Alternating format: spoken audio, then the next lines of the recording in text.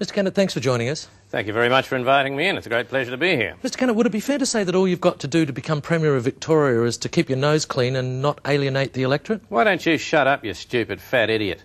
I don't need your advice, Buster. I've got a perfectly good plan of my own. I'm going to get in and sharpen the State's Act up a bit. And how are you going to do that? Well, we're going to march into South Australia. We're going to annex the Sudetenland. If it works, we'll go into Poland. Plenty of plans. But surely all you have to do is sit on your hands. It's not my style, son. That's not the sort of person I am. I'm not going to sit on anything. That's the most intelligent thing to do. I don't care what the most intelligent thing is to do, son. I'm Jeff Kennett. Yes, well, fair enough. I'm Jeff Kennett. Yes, I know. That's who I am, yes. Jeff Kennett.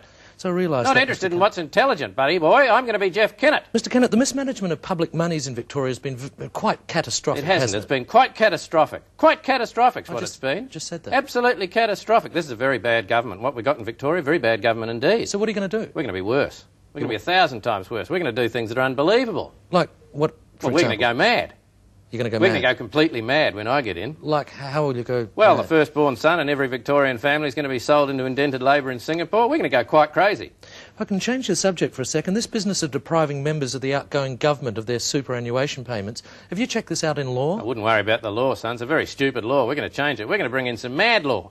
Mad law. What we're going to have. Mad law. Do you think that the public's ready for a mad government? Not interested in what the public wants. This is a democracy. If I'm mad, then the government's going to be mad if I run it. Use your brain, son. Mr Kennett, who gave you this advice to be mad? Some mad people. I'm sorry? A couple of fruitcakes. I've got a couple of runaway basket cases on my staff and they're advising me. Oh, I see.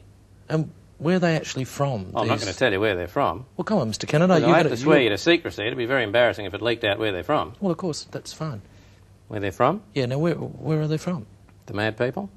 The advisors, the mad advisors. They're from Mars. They're from Mars? From the planet Mars. Uh-huh. Mr Kennett, thanks for joining us.